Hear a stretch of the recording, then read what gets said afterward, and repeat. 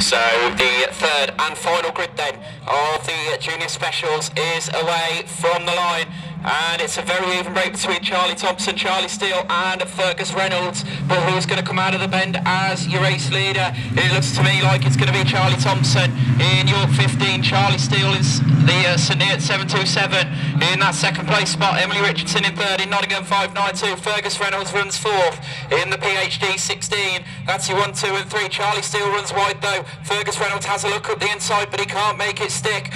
But Fergus Reynolds is having a look up the inside of one of the other ones out there. I can't quite clearly see the number on it, but it's the York 15 then, Charlie Thompson, that's going to show around this time at the front, and he's very clear race leader in York 15 from the St Neots 727. Then it's Nottingham 592, Radford 35, PhD 16, and Athelston 11 is the one at the back of the field.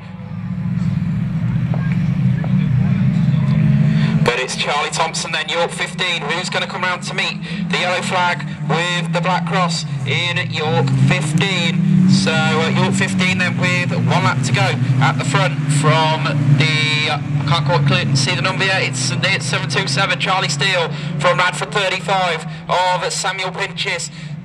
Then running in fourth is, I think it could be Fergus Reynolds in the PhD 15, but I'm not quite 16, but I'm not quite sure. It's Emily Richardson actually in fourth in Nottingham 5.